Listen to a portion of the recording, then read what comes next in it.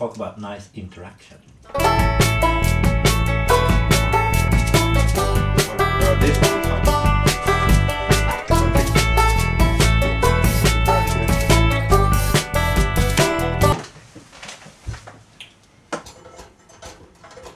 Full blast. Okay, so we have a toaster here. And it's a pretty regular toaster, designed 2001, so I guess it's from 2001. It's actually called Design 2001, a space toaster. And it's got some functions on it. The regular heat setting. And there's 3 buttons. Can you guess what those buttons I do? can guess. Hmm? That's defrost, obviously. Cancel or eject, I guess. Right. Extra heat. Extra heat. That's what you're guessing. Okay. I can't see what it is. No, Or some steam. I know what it is. I googled it actually. That's- So maybe, well, let's see if you can figure out what it is. As you can see, this toaster is not made for failed sourdough bread. Elongated bread. Start it. You're choosing setting 4. setting. Oh, Alright. Oh. yeah. So what does it do? You turn the lights on, so Yeah. it's a light switch, and the defrost button doesn't work now. No, this one out. That works. So, well, yeah. Yeah. But you can't have them both on. But I mean, what does a defrost button on a toaster do, really? Defrost stuff. It's brilliant. I mean, okay, so are you assuming that it will only defrost it? Or because I haven't tried that one actually, but I'm thinking that okay, if you have frozen bread and you put it in here, then you push the defrost button so that it heats it first and then toasts it to your preferred number, 4 in this case. But how does it know? I have no clue how it works. Yeah, exactly. How does it know what's If the it's defrosted? yeah? Or is it just a defrost? But then this doesn't make any sense. No, exactly. So maybe that doesn't make sense now. Another peculiar thing is here, like those numbers. What do you think those mean? 1 means less burnt, and 6 means burnt beyond recognition. Could be. I mean, when I was thinking about it, I was like, do these correspond to minutes? That would be sort of reasonable to think that, okay, 1 is 1 minute, 2 is 2 minutes. It can't be degrees. No, of course not. No, but there are degrees of burn, yeah. 3rd degree burn, 4th degree. I think this is time to... Yeah, now, okay, let's turn them. And that's also one thing that I don't understand about this one. Does it affect, like if you turn this one afterwards, do you prolong the time? You see it popped up. Popped up, so it shortens the... It divides by 10. If you want to make so a... instead of defrost, it's just to warm stuff. Exactly, it's just warming it. I mean, I thought that's what these are supposed to do. These 2 buttons, they're sort of... Yeah, that's what I thought as well. Like, who came up with this brilliant idea of adding buttons for something that... Because nobody ever moves this anyway. Everybody keeps it on their preferred level and never use that, and then they use the buttons instead. That's what they thought. Do Use you have a toaster? I do, yes. And you have those buttons as well? I don't know. Actually, the cancel button I use a lot. It's very good. Yeah. But it's sort of strange to place it in the front here, don't you think? Why? I mean, if you want to cancel, like how did you do with your old toaster, the one that your mother and father had? Just turn it upside down. What? Because I used to do like this. I was pulling this one. Oh yeah.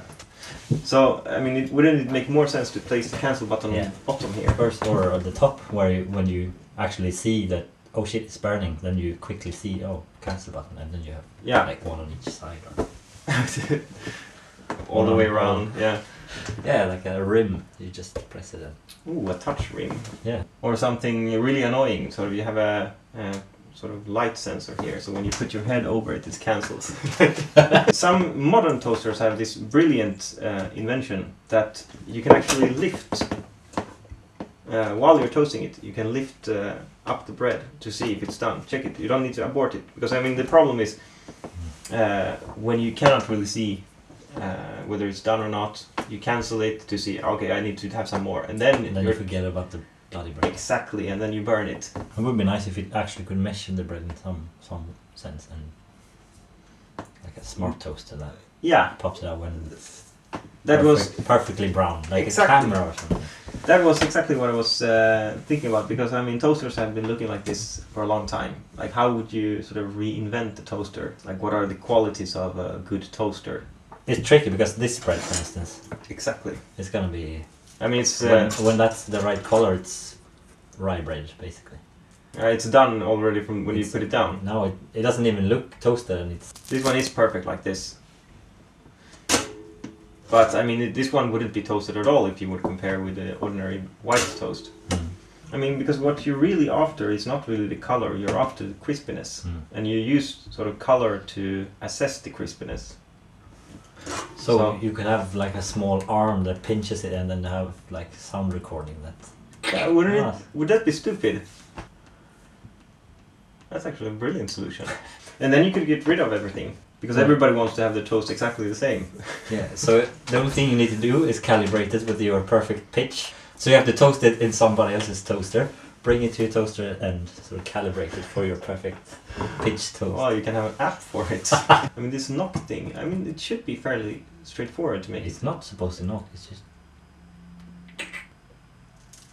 Ah, you mean push? I mean, that's a beautiful sound.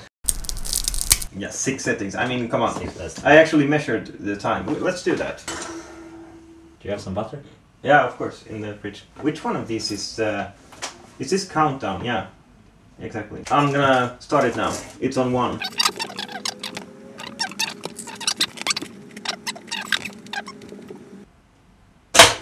Well, it was 1 minute. So is this gonna be 6 minutes then? We have to find out. Can't we do the 1 minute again? I mean, we cannot be sure. 2 on each now. Ready? Yeah. Steady. Cook.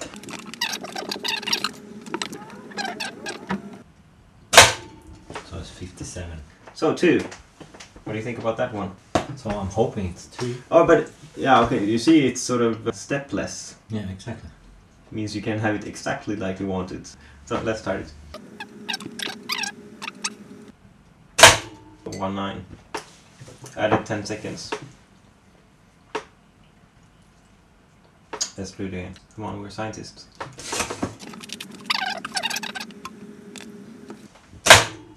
06. So let's type 3 then. So what are we expecting there? Like 1:15? Between 1:15 and 1:20. So we're expecting 1:20. I'm thinking 1:15. No. Come on, this is absurd. 8. That was 1:40. So what do we make out of this? So do we assume that there's a sort of a baseline of 1 minute and then it starts adding from that? Yeah. Somehow. Do you want to run it again? Run it again? Run it again? Run it again? Run it again? Run it again? Run it. Do you want to run it? Run it again? Okay. The magic tractor. Is that a Swedish joke originally? 37.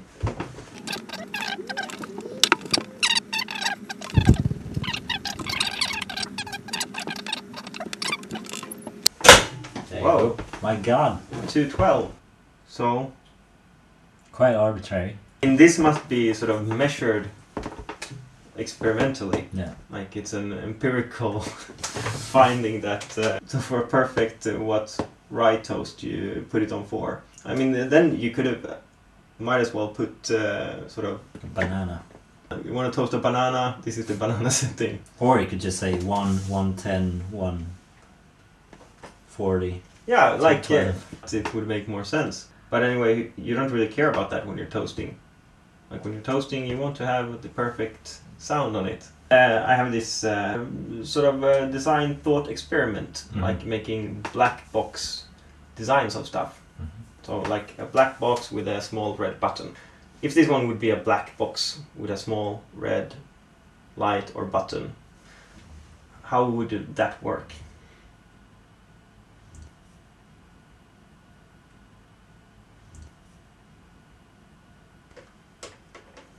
Yeah, but you could have only the cancel button, so there's no automatic. You just put it in the bread and then put it out when you want it out. That's cool. Good work. With a toaster, you don't want to do these things really. That you want to have a perfect crispy toast when you want to eat.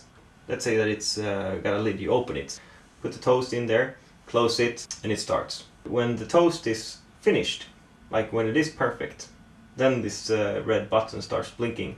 You have to press the button to open, or exactly. Wouldn't that be sort of the perfect toaster?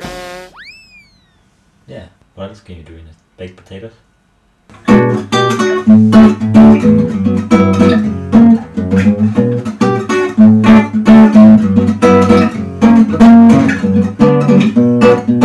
Yeah, and it would be brilliant for like frozen cinnamon rolls. I tried one the other day and it was too fucking big to fit in the toaster.